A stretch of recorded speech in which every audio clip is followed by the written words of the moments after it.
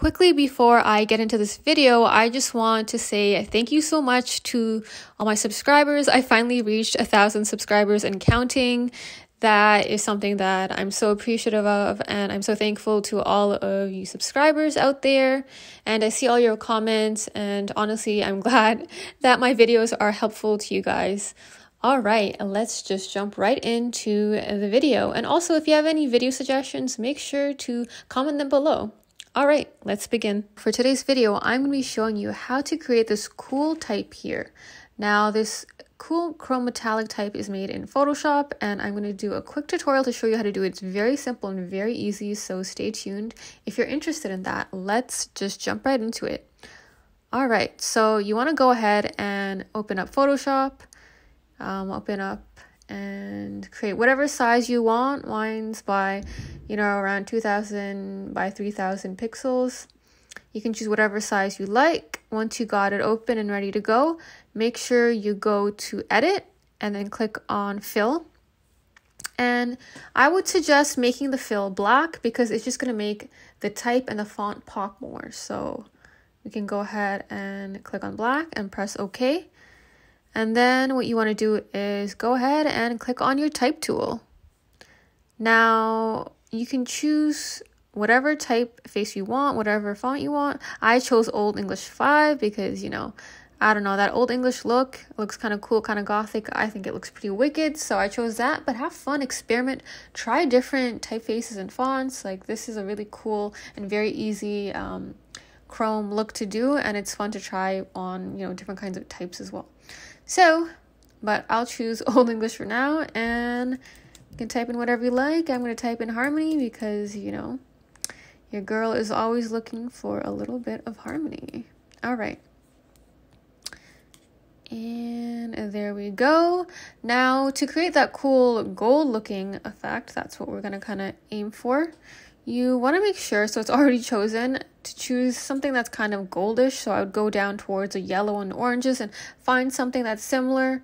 I mean, if you want my exact code right here, I can paste it in if you want to use the exact same thing. But I would say play around with it. Maybe you want a darker shade of gold or a lighter shade of gold.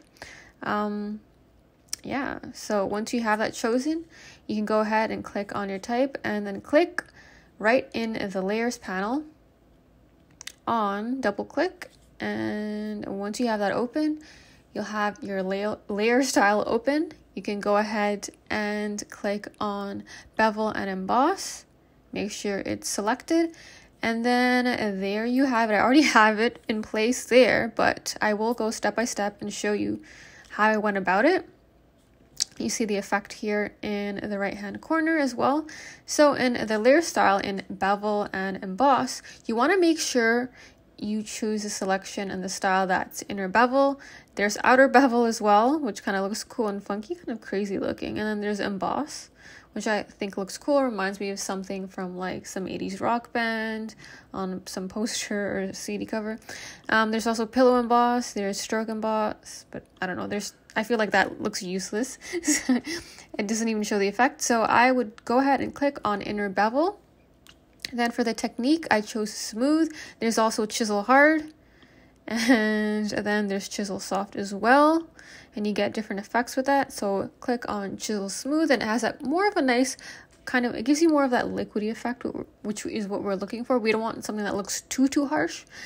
And then for the depth, I have it around 334, but you can experiment with this, try different depths and see which you like more.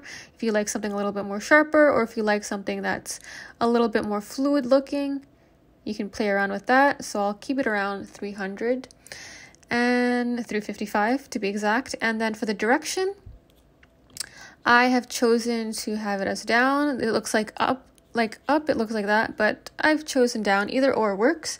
And then for the size, I have it at 21 pixels.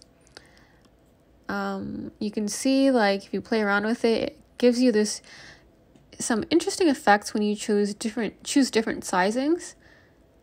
And that's something fun that I definitely would say go and try some different things with that, or try different sizings. But for the effect that I use, I had it around 21. And then for the softness, it's at 4 pixels. If you choose 16 pixels, it's like a little too soft. If you go to 0, then it's a little bit more harsher. So I think 3 to 4 works the best. And then for shading, I have it at 90 and then 30. And then you can try different angles if you want. You'll get, again, different effects, but I liked it at 90 and 30, so we'll keep it at that. And then for the gloss contour, I have it at this one right here. This is the ring double right here. You can click on that. And there's different ones, as you can see, and you can try different variations, which is like a lot of fun to do. But we will go with a ring effect. This one's also cool as well. But yeah, we'll go ring double. And then for the highlight mode, I have it this color, that goldish, kind of goldish color, a little bit darker, but you can choose, you know, different variations. But the gold will look different because the highlight mode is on difference right now. So you want to make sure it's at difference. If it's not at difference, again, it will look different. It won't look as I have it. So you want to make sure it's on difference to really give that chrome effect. And then for the highlight, for the shade mode, I have it at this pinkish one right here, pinkish color. I mean, you can have it at white, but I feel like it's more harsh. So I like it kind of at this pinkish color. It gives it a little bit more of warmth. And that's just set at normal. And that's basically it, guys. It's as simple and easy as that. You can even add other things like outer glows, which I think is really cool. Again, it's like that cool, I don't know, I think of like Stranger Effects, Stranger Things, like their typeface and stuff like that. So you can play around with that if you want. And do some cool outer glow. But you know, if not, this works just as well. And you have this really cool chrome looking type. And for the other ones that I have here, basically the only difference is just some of the settings are a little bit different for the top one, as you can see.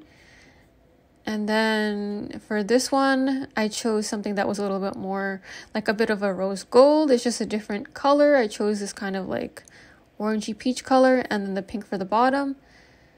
And then I think the depth is a little bit different, but yeah, it's almost the same. So yeah, you can play around with the different colors. I hope this was helpful. If you enjoyed this tutorial and you found it helpful, make sure to like this video and comment, and let me know if you have any questions. And if you enjoyed this video, make sure to subscribe. And if you have any video suggestions, let me know in the comments below.